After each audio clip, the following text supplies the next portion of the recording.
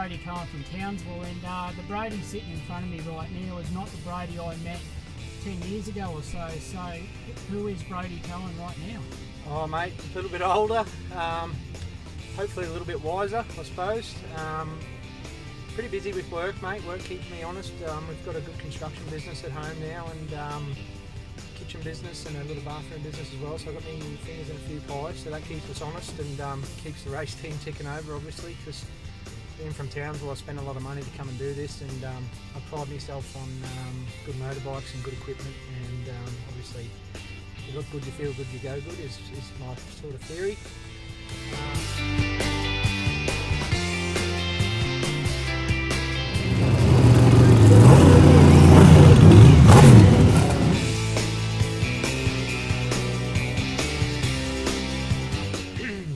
It's probably my 15th year I reckon in racing and business, so it's all sort of starting. I'm probably one of the older fellas now I guess, you know, I was always a young pup, but now it's getting a little bit. I'm 35 this year, so hopefully the experience starts to kick in. Obviously we've been on the podium all the time mate, we've had 12 events last season and we finished on the podium on every one but one, so we're always close mate, but I've spent the money and done the time, and I'm just hoping it all comes to fruition. We're getting close, we're getting real close.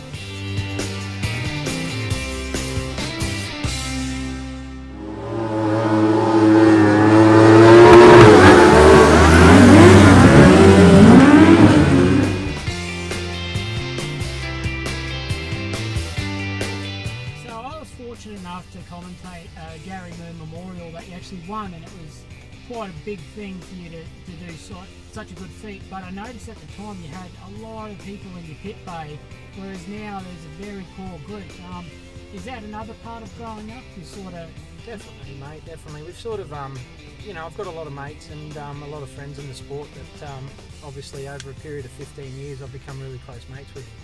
Most of our Speedway friends are pretty much brothers, you know, so at the start I had a lot of friends that wanted to help, and a lot of people that were always there, you know, but it does cloud your judgment. You've got too many people in your ear and too many people telling you what you should be doing or what this did or what that did, so it has taken a long time, and a few lessons from my mentors, Darren Treloar and my dad, Bernie, Koppe, all the boys that have sort of mentored me along the way, just to sort of narrow it back up and obviously put the task first, and that is just to try and be number one. So to do that you've got to do it with a tight group, and obviously all be on the same page.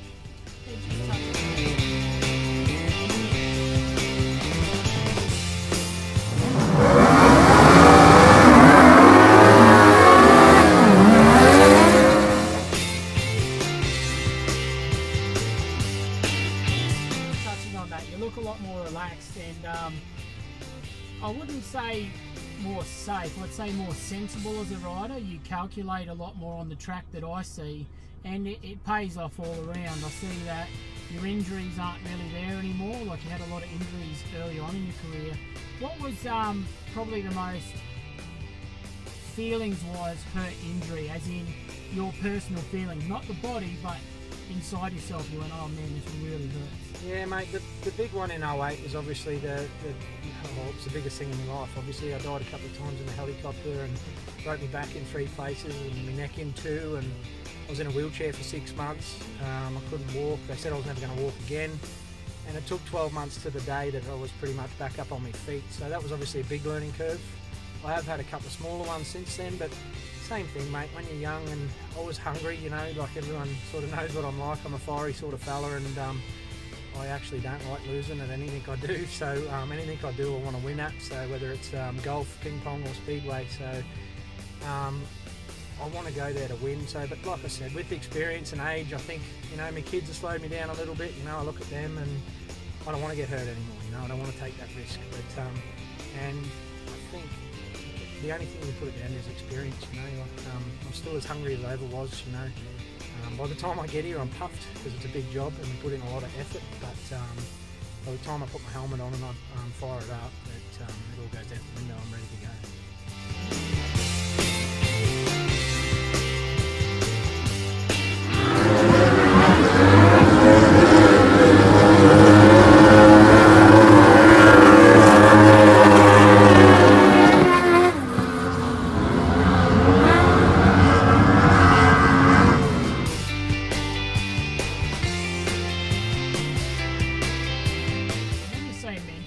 stuff. Like I was fortunate for your father, Cope, everyone knows him as, to teach me about how to commentate and things like that. But I've noticed in the North Queensland scene, people like Bernie Coffee and stuff like that are really prominent.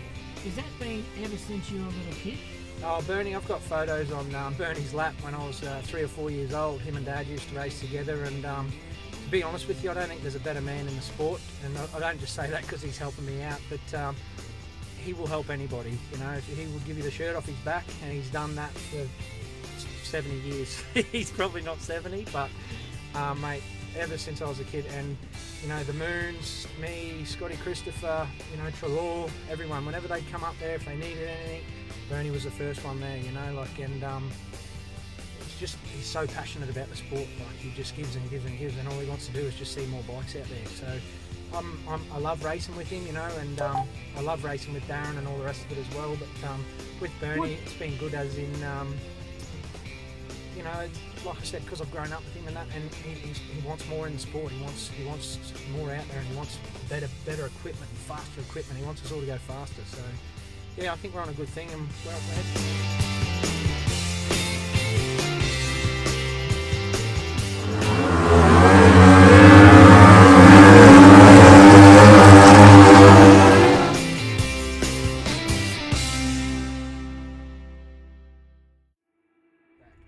Right, and just quickly touching on your family, I see you've got a great fiance now, and a couple of little boys, and you know, your dad's involved, and everything seems to be awesome on the home front. That must be a really special thing. Yeah, mate, it is. I don't get enough time with them at the moment, obviously with work and that, where I have got a goal with the business as well. Everything I do, I set goals, and I target them to be better every day. Like, I put a lot of pressure on myself, and I obviously just want to succeed at everything I do. But we are getting close, and I'm really close with business, and like I said, we're close with racing now, so, and my family love it, and I thank them for letting me do what I do, and I couldn't do it without them, obviously, because Jess is at home looking after the boys in Madison.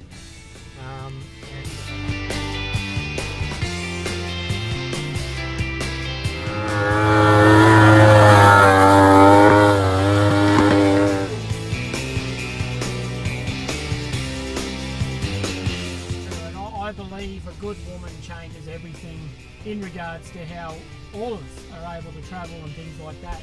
Now, as for racing, what gives you the biggest kick in a race weekend? Is it going fast on the bike, or winning, or what is it? I think lining up beside your mentors and that, you know, your Darren Treloars and, you know, the late Gary Moon and everyone that I've always looked up to. When you line up beside them, and like I said, they're your best mates, but you go beside them, and when you can mix it with them, that just is another level, because I've idolised those blokes my whole life, you know, and we're finally nearly there, and it's to be side by side and brush elbows with the best blokes in the world. Like, there's no better feeling. Like, I can't explain it. The adrenaline, the rush.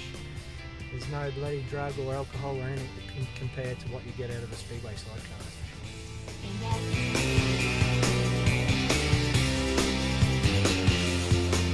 That's what they look like.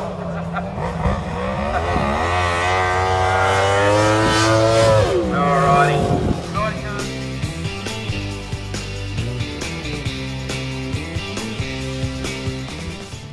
Everything seems to go together, so who would you like to thank in the end of all this for where you're at now? Mate, family first, it always is. You know, my mum, my dad, Jess, the kids, mentors, Darren Treloar. He obviously turned me from being a kid into a man, and a lot of people don't understand that. I've spent a lot of time with Darren as I've developed as a man, and a lot of people think he's arrogant and he's different, and he is a different man, but he's definitely helped me become who I am today, and I wouldn't be where I am in my racing career without him. As I progressed, Gary Moon, you know, because he was always someone that I looked up to as a kid, and he would, same as Bernie, he'd give me a bike, you know, if he could, you know, and God rest his soul. Bernie Coppe's my latest thing, man. Like, I can't thank him enough. This week, him and Kenny Bauer popped over Monday, Tuesday, Wednesday for 9-10 hour days to build this motorbike for me to ride tonight, you know, and they can't even be here tonight. And they were there at my house at 7:30 in the morning, never left till 5 o'clock in the afternoon, and we didn't even get to run the bike. So this is my first run on it, and it feels unbelievable. We just had a close race with Darren then. I sort of got pushed wide coming into 3, and I think that if that hadn't happened, I think we would have been on par for a close finish against Darren. So I'm excited to see how the next few heats go, because I think come the final, I'm hoping we're dialed in and we can really stick in. And last of all, mate, fire up. Fire up, let's get some.